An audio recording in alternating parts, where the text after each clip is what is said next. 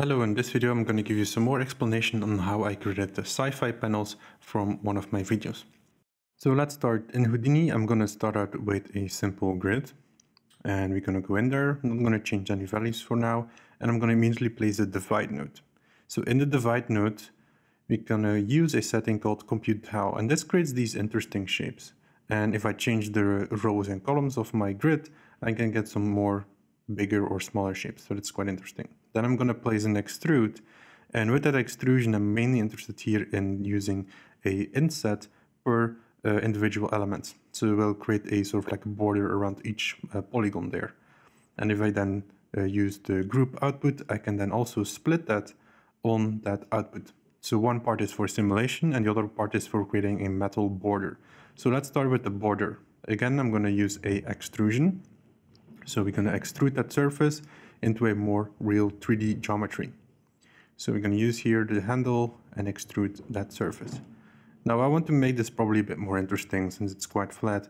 So I'm going to again use here some of the groups, and I want to use the group to then procedurally start extruding this.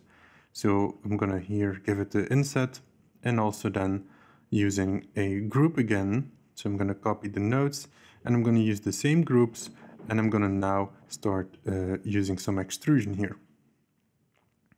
So this will make the shape a bit more interesting, and we can then, for example, make them go to one point.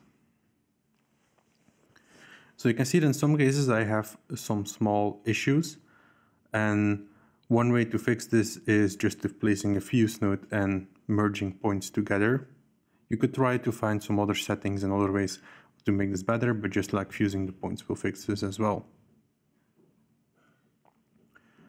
Then let's clean up the geometry here on the side a bit, and I'm also gonna now create a box. Let's go to my top view here, and what I noticed here is that my grid, my rows and columns, if they are equal, my overall shape will be more symmetrical and more angled in a better way. So now my box, if I would place it somewhere here in the middle, and if I would now stretch out the box here, we can now have a perfectly nice following box here. So this is just again to add some detail, makes it a bit more interesting. You can model something else if you want to model other shapes. And then I'm going to just using a duplicate node, and I'm going to copy this along the surface. So for each sort of like row, I'm going to then copy one of those things here. So I'm going to just like tweak it a bit until it fits, and then this is done, and it can basically then be merged. Now the box itself is probably too big, so I'm going to make sure it's a bit more shaped like my other geometry here, and then it is ready here for the merge. So it looks like this. Now what I want to do here with my box as well is make it a bit more interesting in shape. So maybe we can stretch out a part of it, so maybe stretch the top piece here so it's not a perfect square anymore, and then we also can play around with that bottom shape. Then here I'm going to boolean out the sides, so all of my boxes are sticking out, so I'm going to extrude my original shape here, and I'm going to use it in a boolean. So I'm going to make sure that these boxes do not go out of the main shape. So I'm going to here then say intersect, and now I have a perfect cut version of that. So now they are nicely following that shape as well.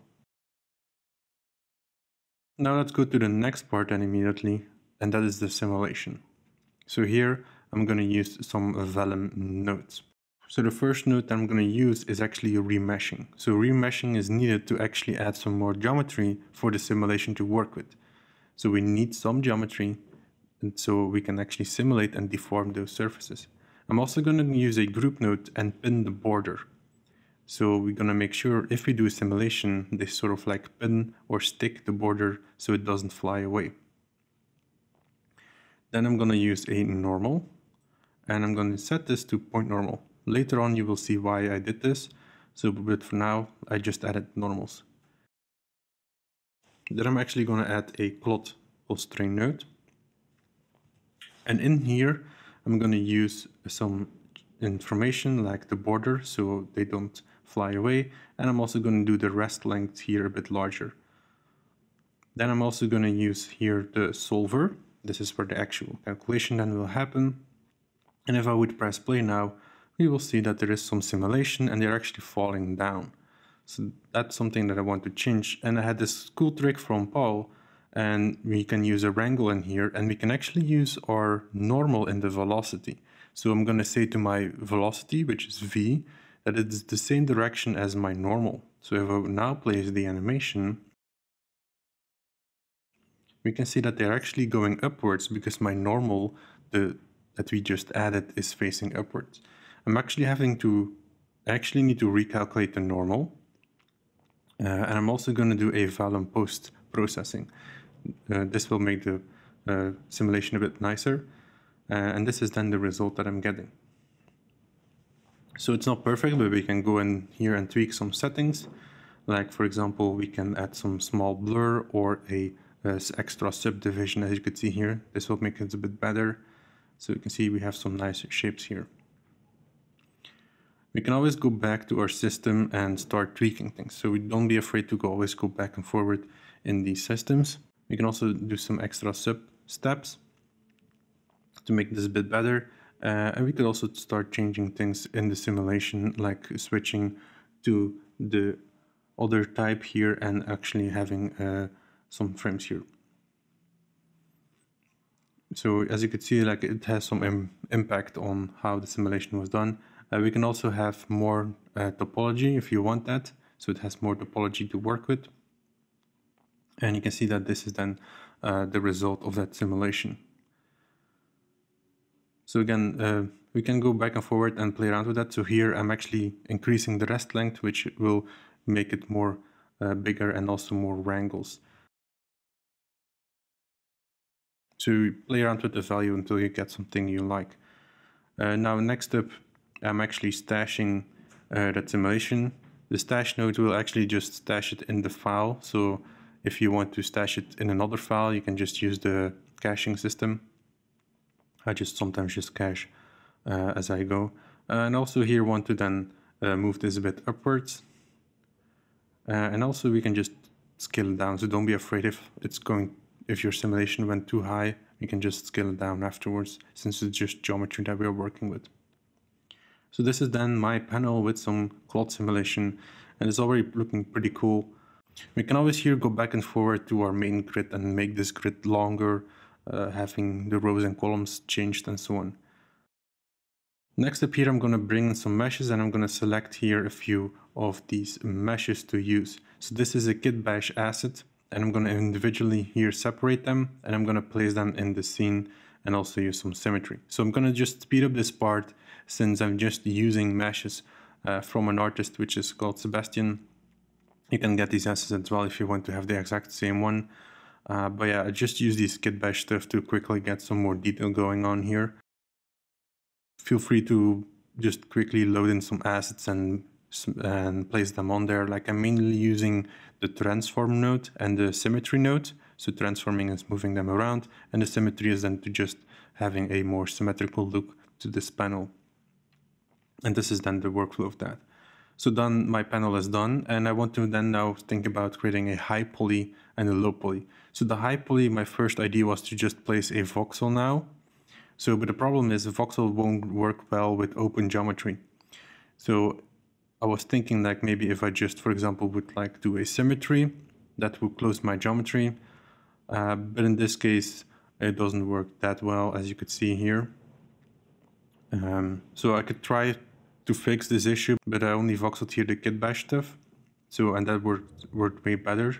So make sure you have enough quality here. And now let's think about the low poly. So I have some basic of my high poly, and now I want to create a low poly. So this geometry by itself is already pretty low poly. We can still reduce it more, but I'm going to mainly here reduce my cloth simulation. So here the poly reducing of the cloth sim, let's bring it down to like 15 or lower, or to any number you want it to be. And then also here, I want to reduce that voxelized Kitbash asset. So I'm going to make sure that we also have a low enough poly count here. So in this case, I have reduced it by 5%. And so maybe give it a bit more in case you are missing too much shapes. And you can play around with settings like keep quads or keep original positions. So often you just play around with values to see if they actually have a good impact on the geometry. So this is then my low poly creation. So it's very basic low poly here.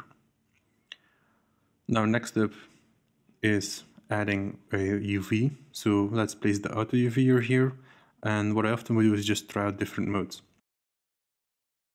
And I'm gonna go here in the UV view, check what they're doing, maybe play around with settings, change the mode to something else. But in this case, I started to realize that maybe I want to do it another way. So a bit more, I would say, cleaner. So what I'm gonna do here is I'm gonna use the UV projection on my original cloth sim. So I'm gonna initialize that, and this is then actually a perfect unwrap for that piece. So I don't want to make that automatic. Then I want to auto unwrap my geometry here. I could also decide to do a projection here or use some other techniques, but I decided just keep it by auto unwrapping. Then I'm gonna also do the same for the other model, the Kitbash model. I'm gonna just also use here the auto UVing and just the same process here. So I might go to the methods and play around with some of these sliders just to see what works the best for that model. And I ended up just using the UV unwrap here. And I'm just going to combine all the models. So all the models have a certain UV data, but I want them to be nicely packed. So I'm just going to use the UV layout. And UV layout will automatically calculate the position for that. So here is then the UV. I mean, it's not perfect, but it is usable in this case. So it's a bit done quickly. And I can actually already export this. I use my own exporter. But this just uses the FBX exporter that everyone has. It's nothing special. Then I can already start thinking about my highpoly. So I'm gonna go to my metal parts here, and I'm just gonna use a bevel node. So the bevel node, as you can see here, will just bevel these edges. We can bevel based on certain angles. I can play around with that, and it will just do a nice job overall here to make it a bit rounder. I noticed that there is some issues in some areas that they're not nicely beveled since my input geometry is not super clean. And the way to fix this is I can actually just go back to my fuse and just increase that value until I get a better result. So again, like my input geometry is not perfect. I just fused the points together. There are of course probably some better ways you could approach this, but just fusing will work here. I can also just input my Vellum cloth. It's a decent topology, and I can also then merge my kit assets here, Kitbash assets. Now the last thing that I want to do here is actually adding a vertex color, so we can actually use this in our texturing software to quickly assign our materials. So I'm just gonna assign a color here, and all my Kitbash assets actually want to assign multiple colors. Is copy the node here, and then I can manually select some pieces. So I'm just going to double click on certain areas to select the whole piece, and I might speed this part up since it's quite repetitive, just double clicking on geometry to select it in my green part. Once that is done, we can then also again thinking about exporting this. So I'm just going to copy paste my game exporter, change the name to high, and then just click export. And this is ready then to bring in a texturing software. So in this case, I actually used Marmoset Toolbag 4. You can just use whatever you want. I'm not going to go into too much detail since I don't spend too much time texturing this, but it's just a great software to just try it out to see what you can create with it. So you can see that our ID mask here comes in very useful. So we can just drag and drop our materials.